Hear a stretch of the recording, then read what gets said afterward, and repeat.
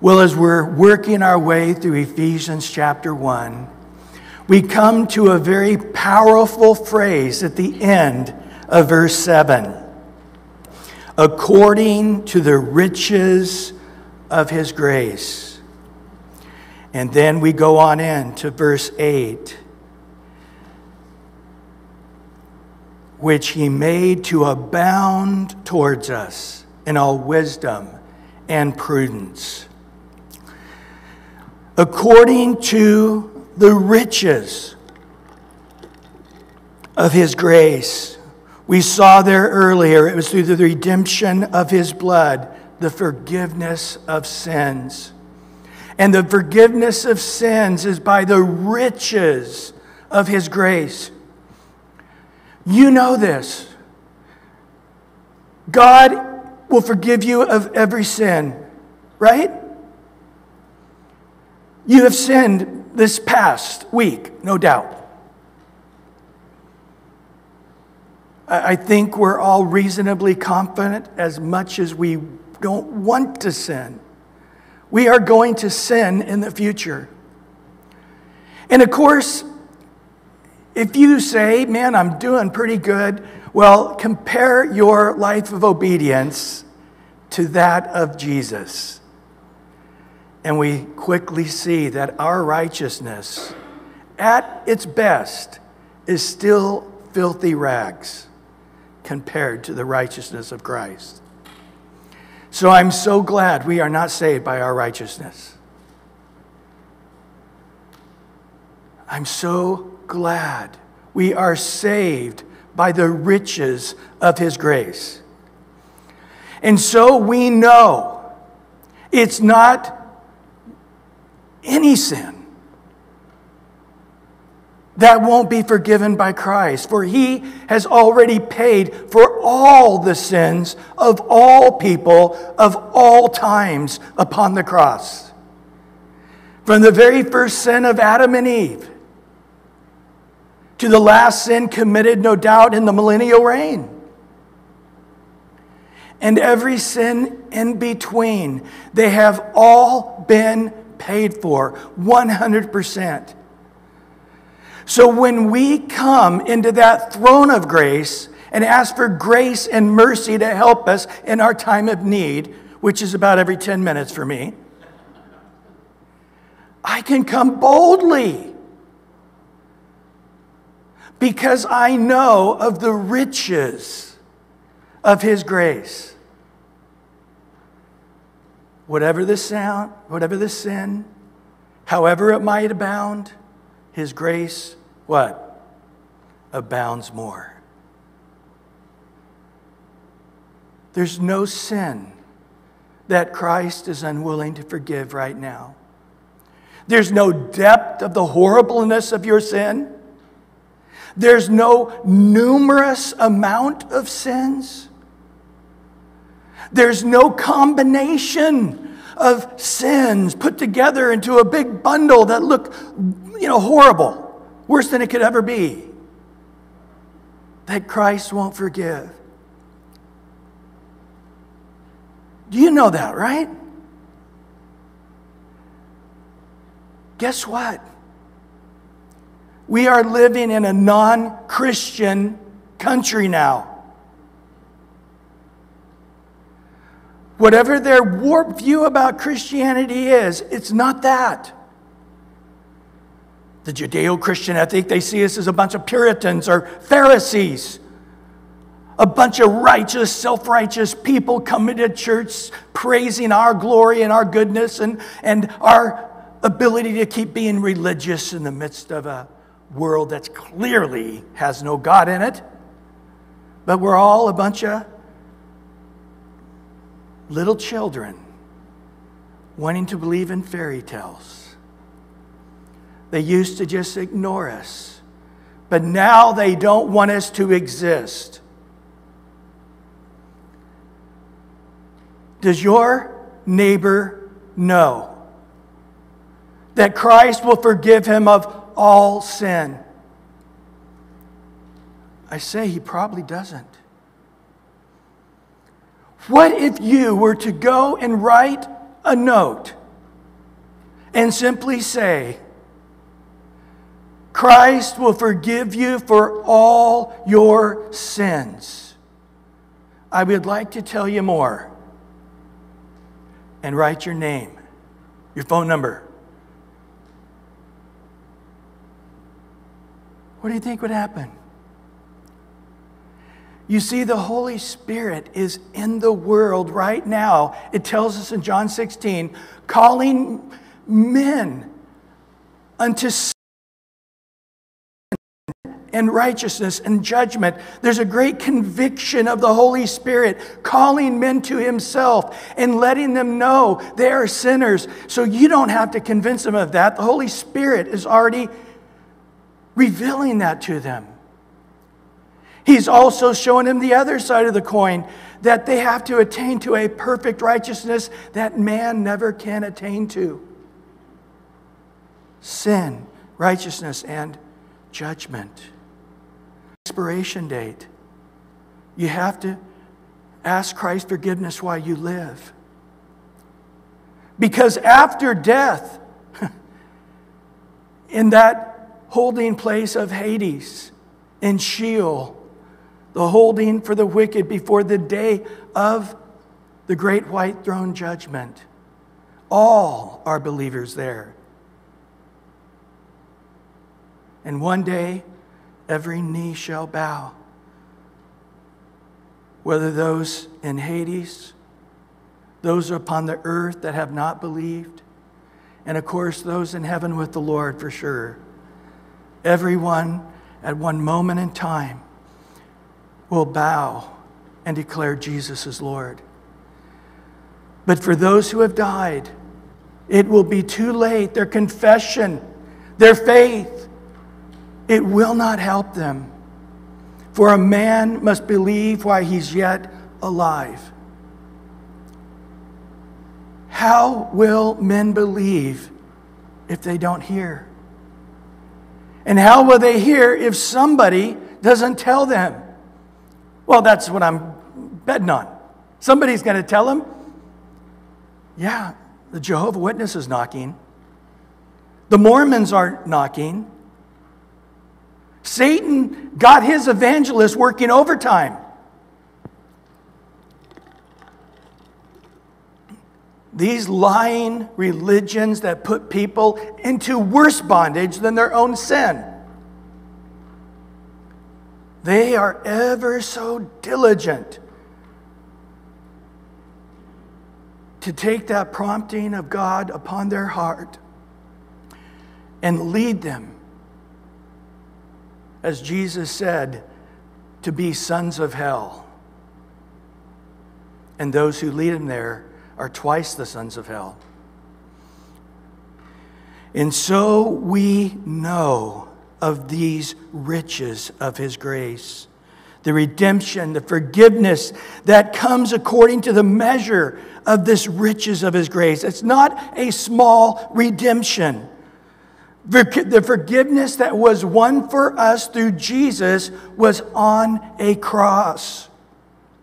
The price that the Father, in giving His only begotten Son, the price of the Son going through it. Father, if there's any way for this cup to pass, there is no other way under heaven in which men can be saved. This is why that final conversation with the Son and the Father happened. To let us know as Jesus bled out the pores of His sweat glands in the sweat. There is no other way, Son. Jesus, for the joy set before Him, paid that price. And the price that Christ paid for your forgiveness was an expensive price. So never let us say, we're just forgiven. No, we are forgiven by the riches of His grace. He became poor that we might become rich. Rich in what? Rich in grace. Rich in forgiveness. When we are forgiven, it's just not some clerical work some angel does in heaven and files it away. The forgiveness takes away the guilt of our sin. It takes away the shame of our sin. It takes away the stain of our sin. Does it not? Christ makes us as white as snow. God's greatest achievement is man's greatest need, and that is the forgiveness of sins. And he made this to abound towards us. I love the way the ESV translates this. It says, which he lavished upon us in all wisdom and insight. He lavished it. Would you like some whipped cream on that pie? Lavishly. We don't use that word enough, do we? Lavish it on there.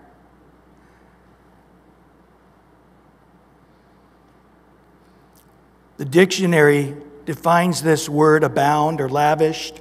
Bestow something in generous, extravagant quantities. To cover something thickly or liberally. To expend or give in great amounts, I love this part, without limits.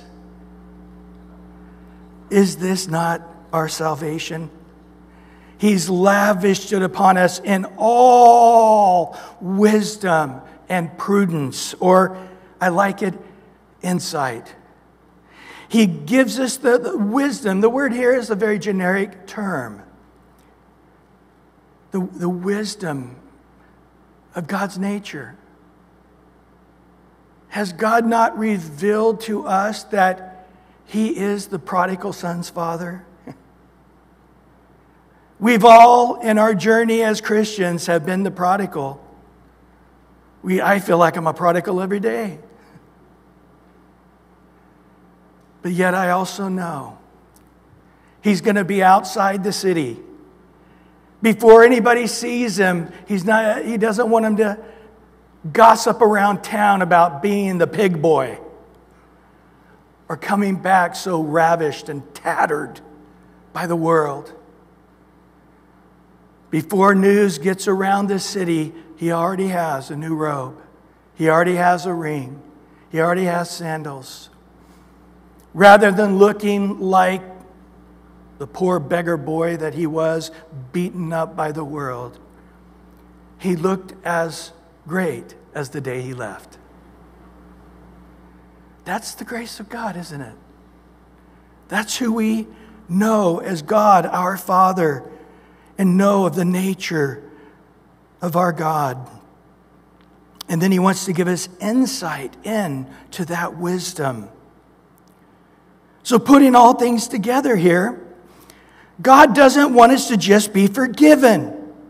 He wants us to have a deep, vast understanding of the riches of His grace, to understand the depths of His forgiveness, and then He wants us to keep abounding in that wisdom and knowledge.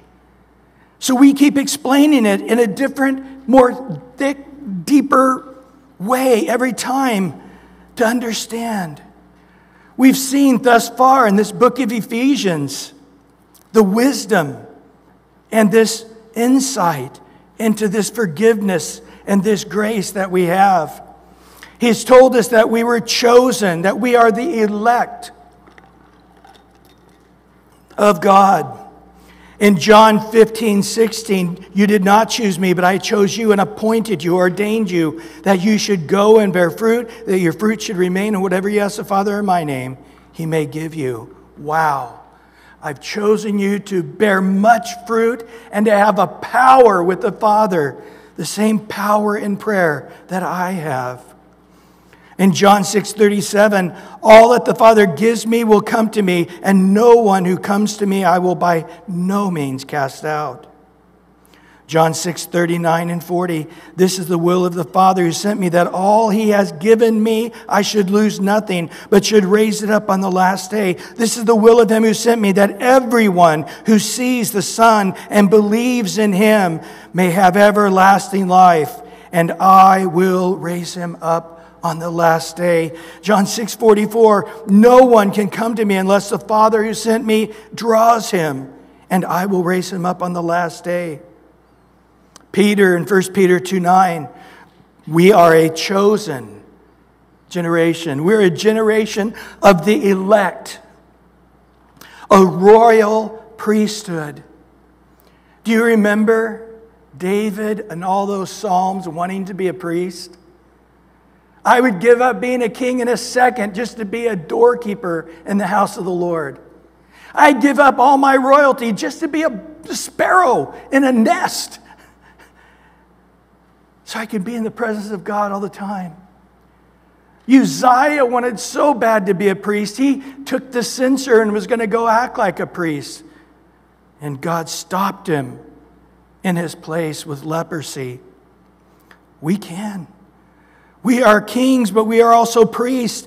We are a holy nation, his own special people that proclaim the praises of him who called you out of darkness into his marvelous light. He has made us kings and priests to his God and Father. To him be glory and dominion forever and ever. We are a chosen, elect people. The moment we say, yes, I want forgiveness of sins, and I believe that God so loved the world, he gave his only begotten Son that I would not perish because of my sins, but have everlasting life. The moment we open that door that the Lord was knocking on, the Holy Spirit's convicting us of sin, righteousness, judgment. The Holy Spirit ahead of time has given us a measure of faith that we might believe. We open that door, we walk in, we turn around and say, hi, Bryan, I've known about this from the foundations of the world. We realize that this is no accident, that this is not by my power of insight. This isn't by me being more humble than the average man and willing to confess that I'm a sinner. No special humility, no special insight. It was all the powerful work of God that he knew about before time began. And then we also learn of his plan for us. Jeremiah 29:11, for I know the thoughts that I think towards you, says the Lord, thoughts of peace, not of evil, to give you a future and a hope. Paul talks about this in Romans 8, where our heart continually condemns us. Satan condemns us, men condemn us, but nobody condemns us better than ourselves. And he says, none of that condemnation sticks, because God has given his Son. And if God gave you the Son, his Son, to pay for your sins, to die on the cross, to raise again for you, why would he now stop having mercy and grace upon you? He's already given everything. So whatever he gives you now is lesser than what he's already given you. So why would he be willing to give you something great, but unwilling to give you something small? Giving us forgiveness through the death and the torture and the blood and the crucifixion of Christ. Now all you're doing is saying, forgive me for that anger, lie, bitterness, lust, greed. He's already paid for it in the cross. The greatest work has already been done. This is little tiny pennies compared to the gazillions he already gave, right? In Ephesians 2:10, a verse we're going to get to, we are his workmanship, poema, work of art, created in Christ Jesus for good works which God prepared beforehand, predestined ahead of time, that we should walk in them. Do you realize this, guys? Every single day you wake up, God has predestined good works for you, for his kingdom, that you can walk in. So in essence, we're saying, Lord, here I am. This is the day you've made. I want to rejoice and be glad in it. For myself, I just roll out of bed on my knees as much as I can and just say, God, please, today, let me say all, be all, love all, speak all that you have for me, lacking nothing. Because today is a plan that you have laid before time began. And I am your king. I am your priest. I'm a light into the world, a salt into the earth. How lovely are those feet upon the mountains that go to spread the good news. Let me be the light, the salt of the earth that you have made me to be. What else have we learned in this wisdom and this intelligence, this prudence, this insight? That He's keeping our salvation. He's making it sure, unchangeable. That the salvation God gave us is like His very nature. It's the same yesterday, today, and forever. In 1 Peter 1, verse 3 through 5, blessed be the God and Father of our Lord Jesus Christ, according to His abundant mercy, has begotten us to a living hope through the resurrection of Jesus Christ from the dead. To an inheritance, listen to this, incorruptible. Are you afraid you're corrupting your salvation? God gave me such a great salvation, but I'm corrupting it. No. It's incorruptible. By any demon, by any angel, by any man, not by yourself, definitely not by God. This salvation, this inheritance is incorruptible, undefiled. Bryan, you looking at me, you think I'm probably a pretty holy guy. But man, you don't know how dark my brain gets. You don't know how bad I sinned this last week. I haven't sinned like this in 40 years. I defiled this salvation. I feel like I've lost it. I feel like God is saying I spit on Him and I trampled on the cross and I'm no longer worthy of eternal life. Well, I'm glad God doesn't give us that kind of power, does He? This is His salvation. This is His righteousness. It's His gift that He's given to you. It's incorruptible. It's not possible to be defiled. It does not fade away. See, that's the thing. I should have died right after I got born again. I remember that night. It was a Sunday night. It was a warm summer evening, and a friend invited me to church, and they had this evangelist there, and man, my heart was so full of joy and gladness, and I for a week, I just walked around on the clouds, having been born again. But that was some decades ago.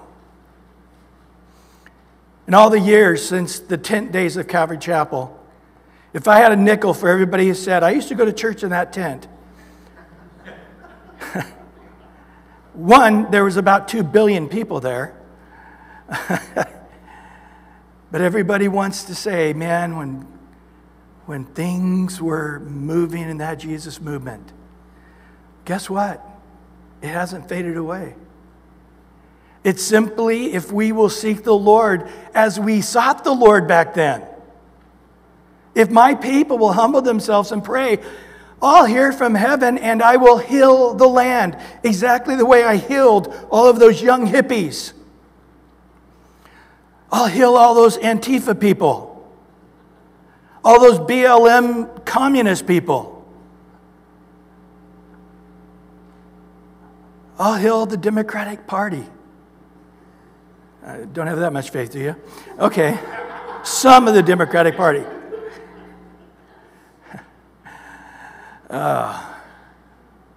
Sort of gives you an idea where we're all at politically. Nobody stormed out.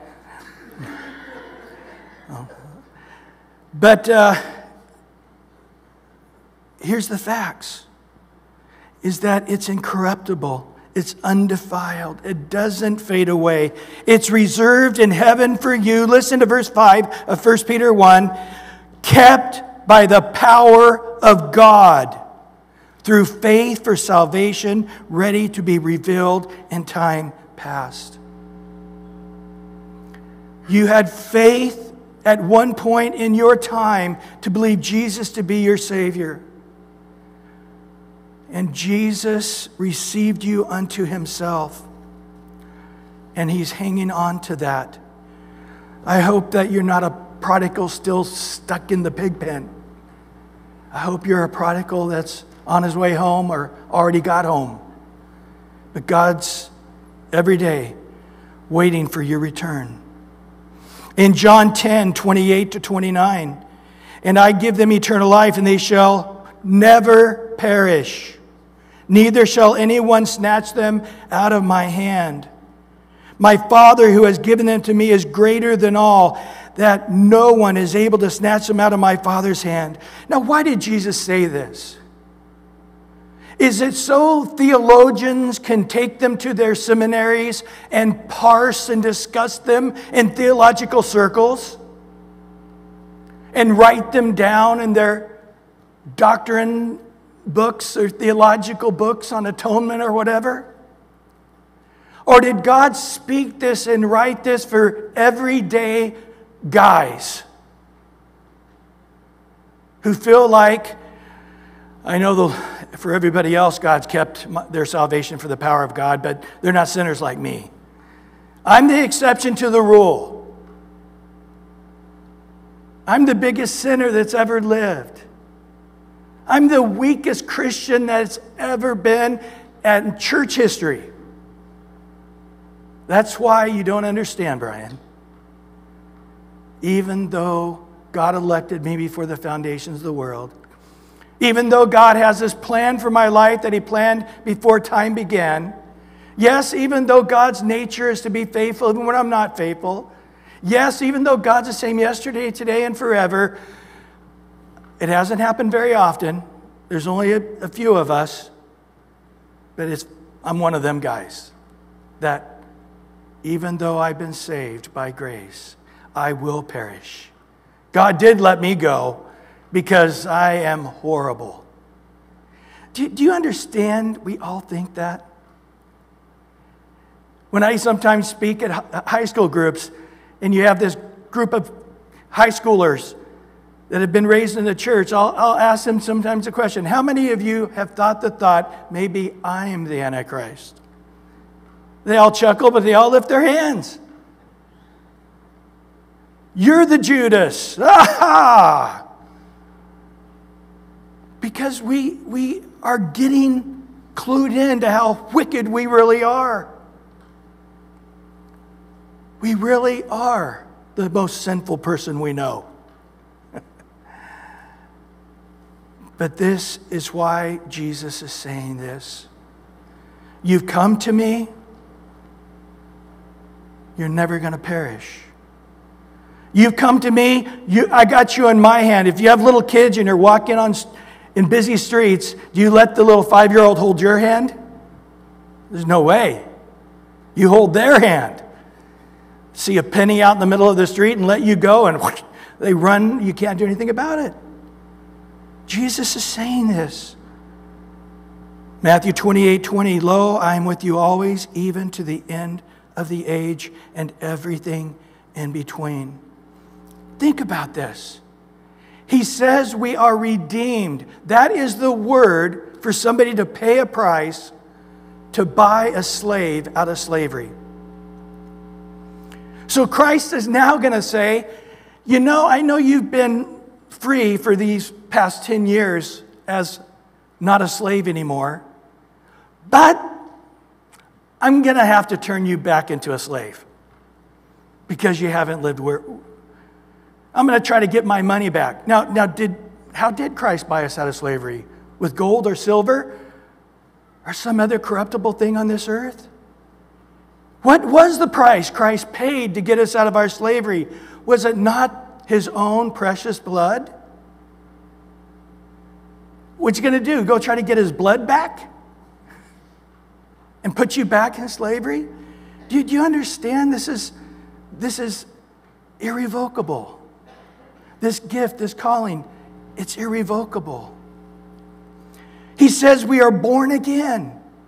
Now, if you've read the Gospels, Jesus keeps saying, if you understand how things work on the earth, you'll understand the spiritual principle, because the same guy made them both. In everything you see, whether it's farming, placing seeds, or whether it's a family, a love towards a father and a child, whether it's a shepherd with sheep, etc., etc., what you're observing in the physical realm, it's a perfect parallel to what's happening in the spiritual realm. This is one thing I point out when I'm talking to people in cults. I just simply explain. It's not consistent with the God of nature or nature's God, as our forefathers of our country said. That they made our Constitution in the thoughts that it needs to be consistent with the nature of God and the God of nature. So if you're a Muslim and you're required to carry a blanket around with you, and at certain times during the day, no matter what's going on, you got to pull that blanket out and face east and start praying for an hour, does that really work? It doesn't. You just go right down and look at every cult. It doesn't work in society. It doesn't blend. How are we to pray? Without ceasing. That's an extraordinary prayer life. But yet there's no place, there's no time that we just can't cry out to God. We don't have to be in a building lighting candles. We don't have to go into a room with a priest to confess our sins. We can just simply call unto the Lord anytime, anywhere. But he says, coming into salvation is the same as a baby being born. 100% of all of us were born into this world, except for you extraterrestrials that are amongst us, but we can't tell. We've all been 100% born into this world. 100% of people going to heaven are born into that world. So once you're born into this world, you're alive. You can't go back into your mother's womb. You can't go back and get unborn. Nobody can get unborn. Nobody can climb back into their mother's womb and reverse the process. In the same way, into the spiritual world, when we're born again, we're born, we're here. We can't stop being here. So when we are born again, we're into this spiritual world that God has created and God has given us as His inheritance. It's by definition irrevocable, undoable. Once you're born again, you are now into this spiritual world. We're going to learn in verse 13 of Ephesians 1 about being sealed. We are sealed by the Holy Spirit. It tells us about in Ephesians 1:13. It's going to talk about in Ephesians 4:30, Romans 4:11, 2 Corinthians 1:22. And it makes it clear that Christ puts His Holy Spirit into us, and it's like a signet ring of a king. When he stamps it on something, he owns it permanently. It's his. In Romans, it uses the word guaranteed. We are saved by faith as a gift. He says that our salvation is guaranteed. It's the same word, sealed. It's a done deal. Christ has bought us and He's not unbuying us. He has sealed us into His family as His kids. He adopted us. And He's not taking us back to the orphanage. I've never heard of somebody adopting a child, having them for a couple of years, and then taking them back to the orphanage saying, give me the paperwork to get this kid back to you. No, once you adopt them, there is no paperwork to unadopt them. We are redeemed by His blood out of slavery, unchangeable. We're born again. We can't not be born again. We are sealed by the Holy Spirit, the down payment, the layaway plan. His mark of ownership, protection, that it's the King's. We also learn that we have been predestined. This is in advance. He speaks of from our beginning to our end. He's already seen into the future, us seated together with Him in heavenly places. He tells us He's already seen us in our brand new bodies, setting with Him at the right hand of the Father in heavenly places. This is what Romans 8:28-30 tells us. For we know that all things work together for good to those who love God, to those who are called according to His purpose. Now that we're His child, everything is going to be used by God to our furtherance. Whatever Satan throws at us, whatever we throw at ourselves, what another man throws at us, no weapons formed against us shall prosper. Amen? Boy, that weapon that guy had used to be my best friend, and now I don't talk to him. That weapon, man, it really stabbed me deep. But God's going to turn around for good. It's not going to make you bitter. It's not going to keep you from the love of Christ. It's a weapon formed against you, but it shall not prosper. All things work together for good because we are the elect. We are the called. We are the predestined ones. He already knew about it in advance, and He's already using that as one of the good works He's turning around for His glory. He goes on in Romans 8:29, for whom He foreknew, He also predestined to be conformed to the image of His Son, that He might be the firstborn among many brethren. Do you see this, guys? He's already completed the action of making us into the image of His Son. Do you realize this? When we stand in heaven, we are going to look just like Jesus in righteousness. 1 John 3 says, little children, I don't know what we're going to be, but I know that when I see Him, we will be just like Him. And whoever gets their eyes on the things above right now and realizes that will live on this earth purifying themselves even as He is pure. Why is that? Because we're walking in faith. We're not walking in emotion.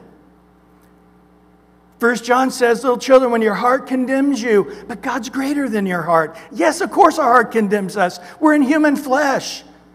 We're always thinking about how men throw away men. How children will quit talking to their parents. How one spouse will divorce another spouse. How one best friend will never talk to a guy again. Yes, we as humans do great damage to one another. And when we look at the past and years and decades go by, we look at that situation differently, and we realize it wasn't just that one person I broke relationship, but there's that person and that person and that situation and that situation. It's me. I have the ability to cause people to want to cut me off. I have the ability to cause people to not like me. I have the ability to, when I try to help the most, I still hurt. I still do damage. Yeah, that's every human being on this earth. That's us. That's our sinful flesh. Yes, I know about it too. I hate it too. But Christ says, the moment you realize you're the elect, look and see that you're seated together with Him in heavenly places. Look just a little before that. We've been changed out of this body into our new body. And now that we're in our new body, we're walking in the same image as the Son in perfect righteousness. When we're out of this flesh, we will walk in the light as He is in the light, and we will have fellowship with one another. Until that day comes, we are just constantly in a humble heart of repentance. Every day. I'm not trying to repent to get God to like me. I'm not repenting because I don't want to lose my salvation. I'm not repenting so God doesn't throw me away. I just simply acknowledge every day this sinful flesh is once again keeping me from walking in righteousness, in joy, in peace, in the Holy Spirit. Daily I find as I repent, I got to come into that throne of grace boldly, because faith explains to me my salvation is kept by the power of God. It's incorruptible. It's undefilable. It can't fade away. In John 17, verse 30, Romans verse 30. Moreover, who is predestined, those he also called, whom he called, these he also justified, whom he justified, these he's glorified. That's us in heaven. John 17:20. I do not pray for these alone, but I also pray for those who believe in me through their word. Jesus is praying for us 2,000 years before we exist. Do you see this? That's Jesus praying for you a few days before he was crucified. And then in Hebrews 7, verse 25, therefore he also is able to save to the uttermost those who come to God through him, since he always lives to make intercession for them.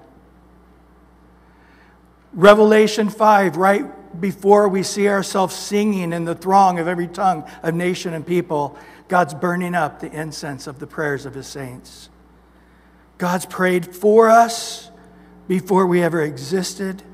God is praying for us while we are on this earth, and all the way through to the uttermost.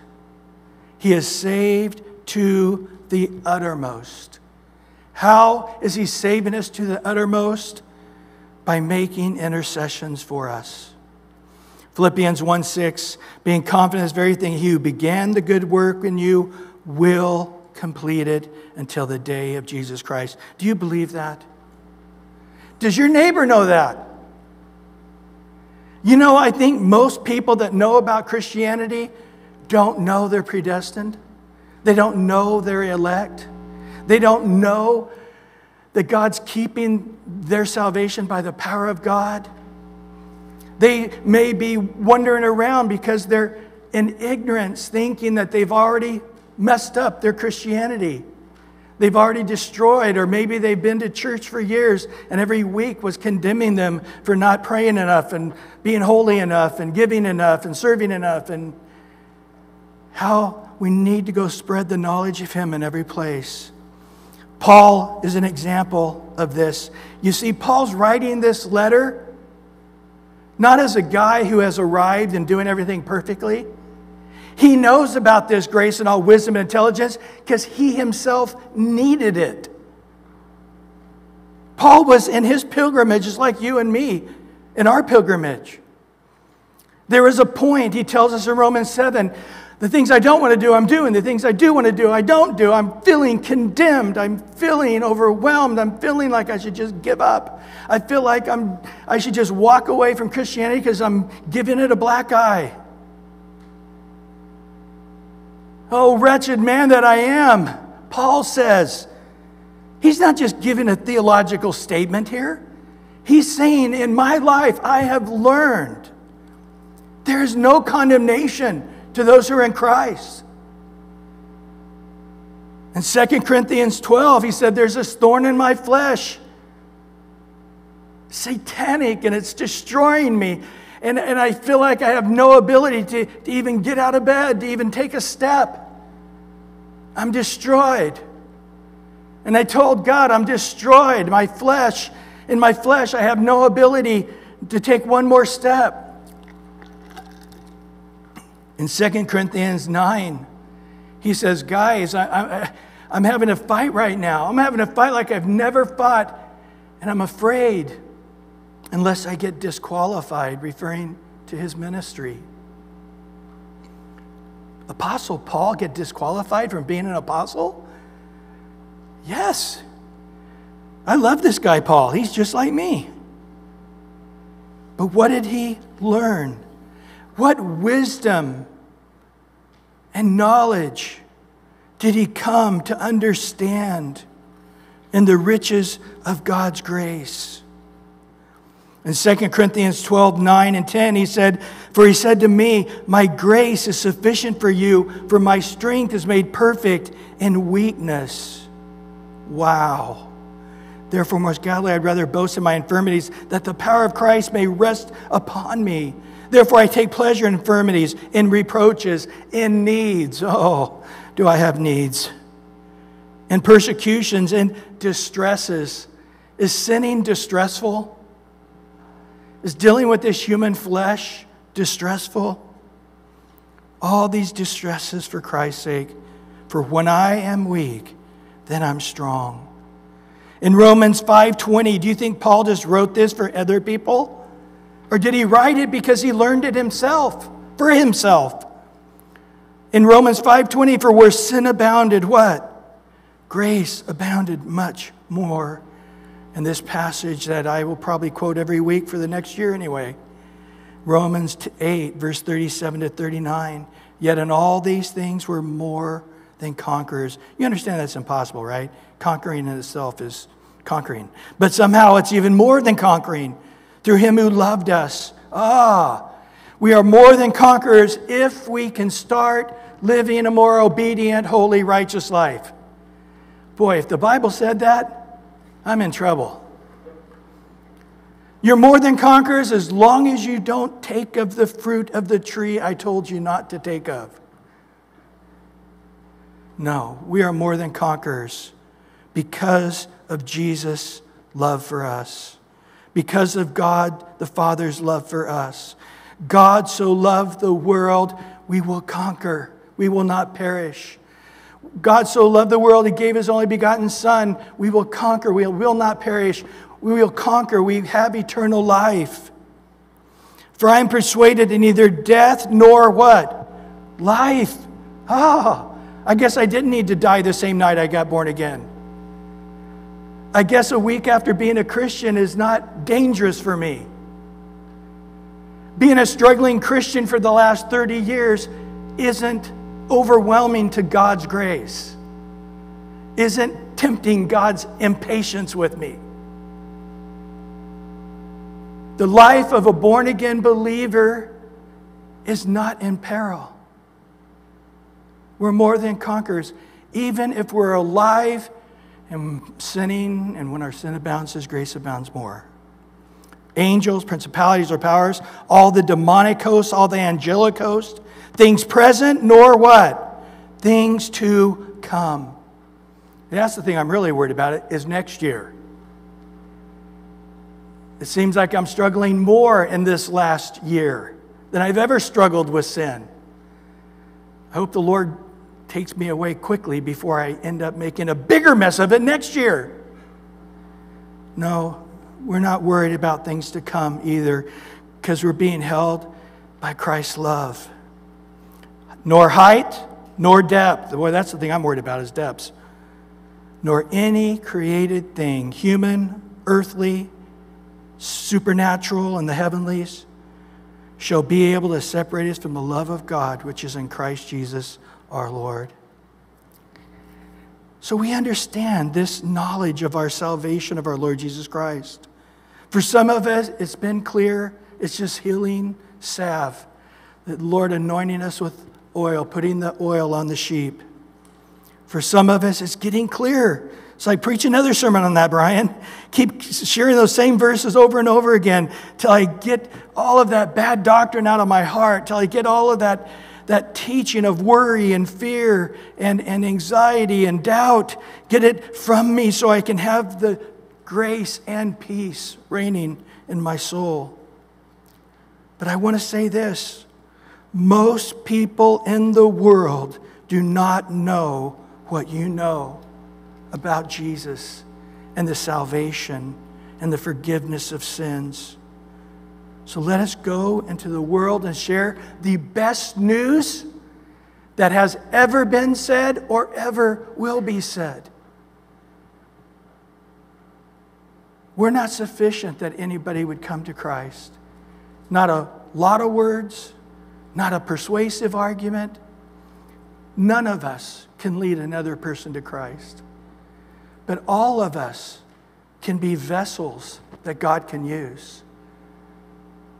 Isaiah says the word of God goes out and never returns void. It'll always accomplish that which it was sent out to do. Good friend of mine, Peter Barnes, he was a Jehovah's Witness for 35 years. He was the number one Jehovah's Witness in England, the top of the pyramid, and they sent him to America to be one of the top guys of the Watchtower Society in the United States, and they put him over the Southern California region. We're talking a guy that was a major Jehovah's Witness. I got to know him well. But he said, in my 35 years of Jehovah's Witness, I estimate I've been to over 70,000 homes. In those 35 years, in those 70,000 homes, 5 times, somebody said, I'm not a Jehovah's Witness, nor will I be a Jehovah's Witness because what you're believing is a lie. Let me show you a verse. And they would show him a verse. And he would, of course, want to debate with them. And there's, nope, I'm not going to debate with you. That's all I know. God bless you. Bye. Those 5 times nagged him. He couldn't get it out of his head. He couldn't get it out of his heart. And when the Watchtower Society would come up with a different interpretation for the hard verses that disprove Jehovah's Witnesses, he goes, this is another thing that contradicts the last thing. And finally, those verses, God spoke them and just said, read the New Testament. And he read the New Testament, became a believer, became an evangelist, a pastor. Guys, we have the most powerful thing that exists on this earth. It doesn't have to come from us. We just are presenters of it. But let me tell you what, God doesn't want you to take the riches of His grace and all the knowledge and wisdom of salvation and put it in a box and keep it at home. And then we get raptured to heaven and it's like, woohoo, I got my salvation. The Lord's going to say that wasn't for you to put it in a box, for it to be in your home only. It was for you to take a seed and scatter it in the world. I exhort you this week, write down one verse and write it down 5 times and give it to somebody every day this week. See what God might do. Amen.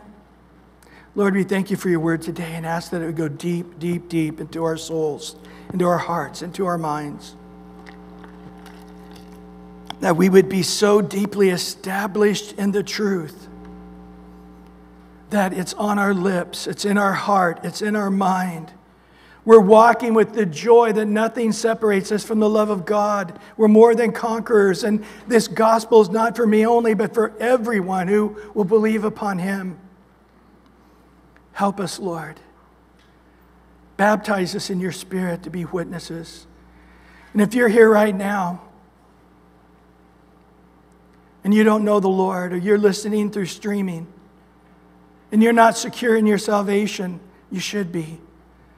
Just cry out to Him with your heart. I believe that you, Jesus, are the way of salvation through your death and resurrection, that I can be saved.